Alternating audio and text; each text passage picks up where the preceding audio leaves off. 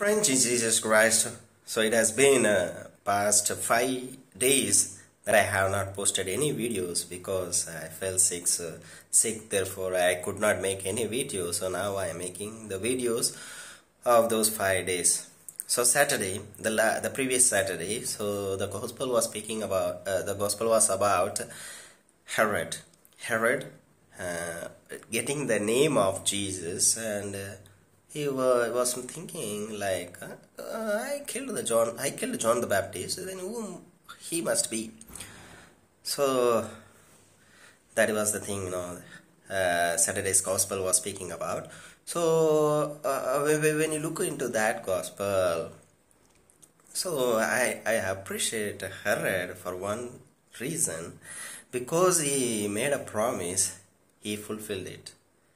But what happened? He was fulfilling the promise not because he made it, but because before the guest, he did not want to spoil his name. He did not want to give up his prestige.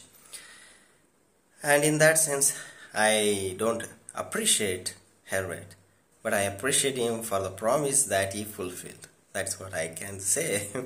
But at the same time, I don't appreciate his way of fulfilling that promise. Dear friends, when we make a promise in our lives, let us make sure that we are fulfilling the promise. So this can be practical in our day-to-day life. Thank you.